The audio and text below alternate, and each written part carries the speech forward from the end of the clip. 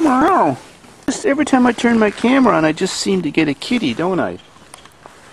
Yeah, well, I'm here to tell a story. It's not about you. This is a true story and very funny, and it has to do with the American government and my videos, and it happened about 7 years ago. Well, that's about the time I got my computer. I might have got it a year earlier. Didn't know much about computers and knew nothing about video editing on computers. So I finally got some cheap, crappy $120 software to edit and convert all my old analog 8mm farm videos that I've been making since 1989. And since this was about 2003, I had the farm at that time for about 14 years. And, well, it looks like we have a visitor coming. And it's not the cops. So, kitty, hi baby, you need a hug. Alright.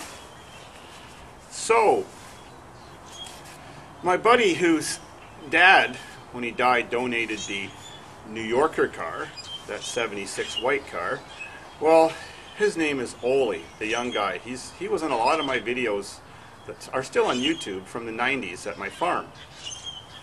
We did all the wild and crazy stuff back then that we wouldn't do now, like homemade bombs made with welding gas, flamethrowers, just more dangerous stuff. We've both become older and wiser and matured, and because of terrorism and stuff, we don't do that kind of thing anymore.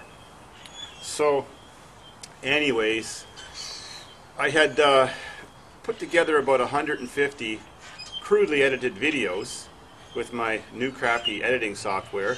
This is before Windows Movie Maker, I think, or at least I didn't know how to use it at that time. And he came back from a visit after living in Ukraine for a couple years, even though he was born and raised in Canada. And I was showing him my new cache of videos you could now watch on the computer, and he could see himself in the years gone by enjoying all the fun we had at the farm. He's the guy driving that old silver pony, or getting it stuck in the mud, or the guy who was with me when we were getting the 67 Cadillac running and the New Yorker running at his dad's old house.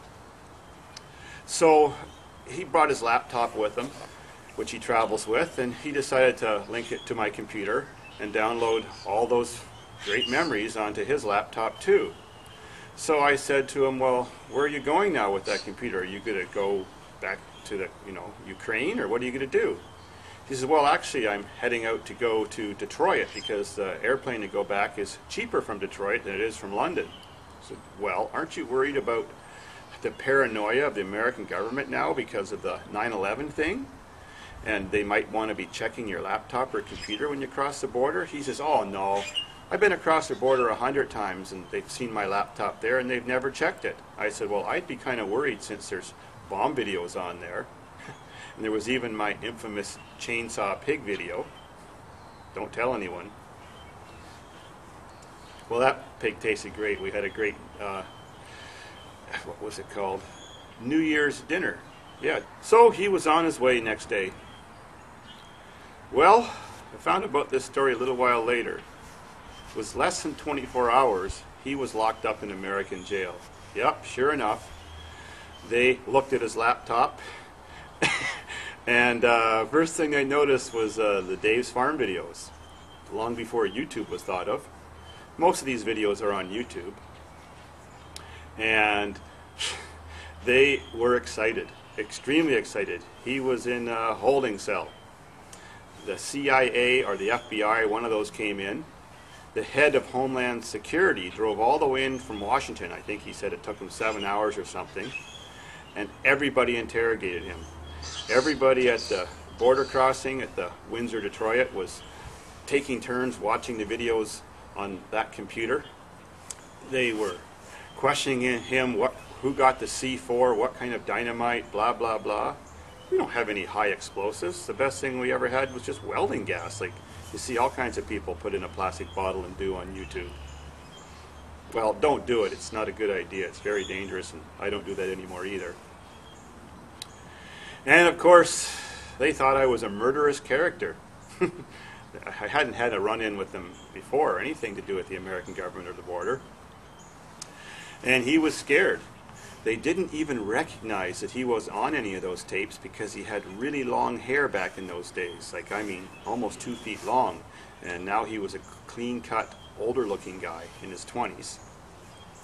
So they kept asking so many questions, and he gave them all the info. He told them who I was and how to contact me and blah, blah, blah. And they wouldn't give up. He thought he might be locked up for a long time. But after 24 hours, they let him go. They gave his computer back. He didn't trust it when he got it back. Everything was still there, unmodified or unerased.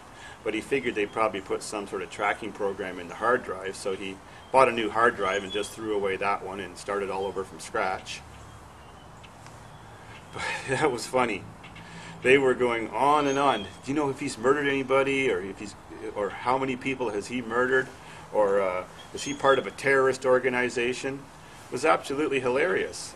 Well, they never did contact me, and I kind of feel that any fears they had, or any new fears they could have, at least they get to see what kind of person I am on YouTube.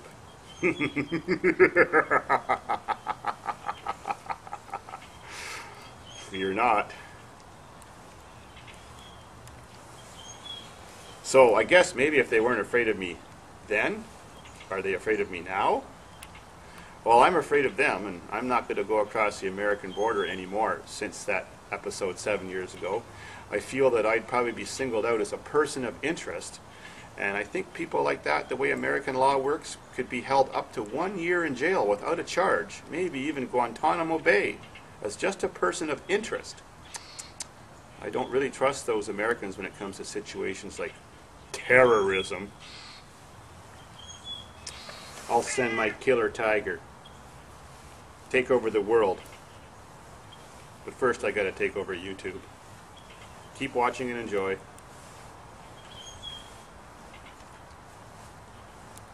Damn, snow sucks. Especially now. It's April.